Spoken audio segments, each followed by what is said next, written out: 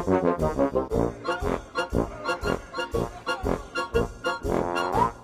we're going to be going over majors. There are a lot of majors in music theory. Basic one is C major, no sharps or flats. And by the way, if you don't know what a sharp is, this is like a sharp sign, and this is a flat sign. Okay, C major, no sharps or flats. C major, there are 2 sharps, and they are F sharp, C sharp. E major, there are 4 sharps: F sharp, C sharp, G sharp, D sharp. F major, B flat. G major, 1 sharp, and it's F sharp.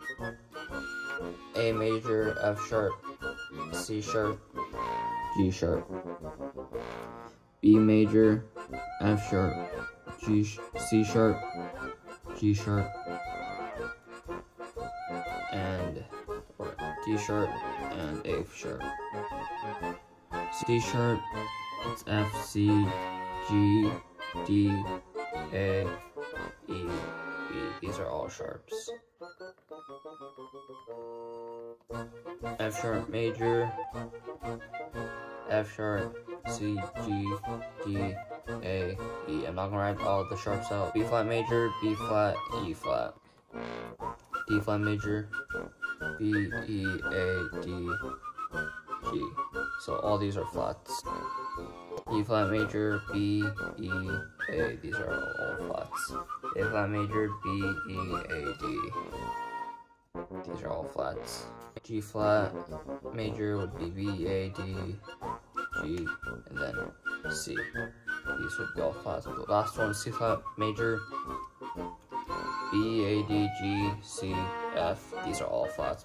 So for flats, as you can see, B flat major starts with B and E, and then E flat major starts with, and then B, A, and then A flat is B, A, D, and then D is B, E, A, D, G. So the pattern is adding like a note or a flat to every sharp or every major for flats when it's going up. And I got taught bead, gum, candy, fruit, as you can remember, because bead, it spells it out right, all the flats. Gum just stands for G. Candy, it starts with the C. And then fruit, it starts with an F. So I think this would be helpful if you tried memorizing that. For sharps, fat cat, go down. Alley, eating bird. So this can be helpful for sharps. Fat cat goes down, alley eating bird. First letter of every word. So F, C, G, D, A, E, B. So this is going to be it for this lesson. For the next lesson, we'll be talking about mine.